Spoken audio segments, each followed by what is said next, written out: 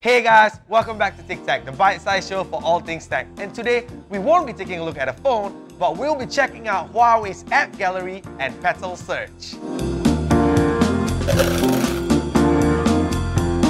So I'm sure by now everyone's aware that Huawei is no longer using the Google Play Store as their main app store in their phones. Well, in place of that, Huawei has created their very own App Gallery for you to get all the apps that you need. And even though there's no Google Play Store, Huawei phones are still running on Android OS, which means you can use all your Android apps. Huawei, Android phones, Android apps.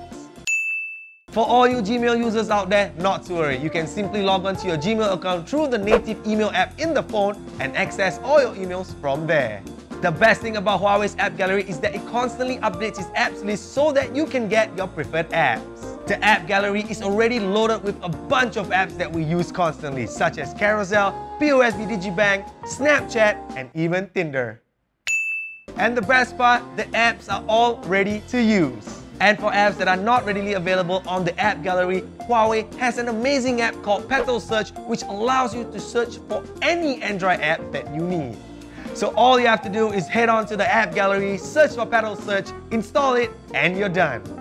Here on Petal Search, you can see all the top apps that you may need and you can download it straight away. Apps like Netflix, WhatsApp, Instagram, and Call of Duty, to name a few. Petal Search basically searches through all Android app stores to find you the best and the most trusted app for you to download. And with that, you don't have to worry about security issues and download apps from sketchy websites online. And all these apps work perfectly fine and have high review ratings by other users. And that's not all. Huawei has two other ways for you to get your apps. The first one is the Phone Clone app, which basically clones all your apps from your previous Android phone onto your new Huawei phone. And the second way is to simply save your web shortcuts onto your home screen, and when you click on it, the app is going to open up on your web browser. And that's it! For those of you who are planning to get a Huawei phone, don't worry, it is still an Android phone and you can use all your Android apps. So if you like what you've seen and you're planning to get a new phone, click on the links in the description down below and consider a Huawei phone today. So that's it for this video. Do let us know what other tech you'd like us to feature in the comments section down below. Do remember to like, share and subscribe, and I'll see you guys next time. Bye!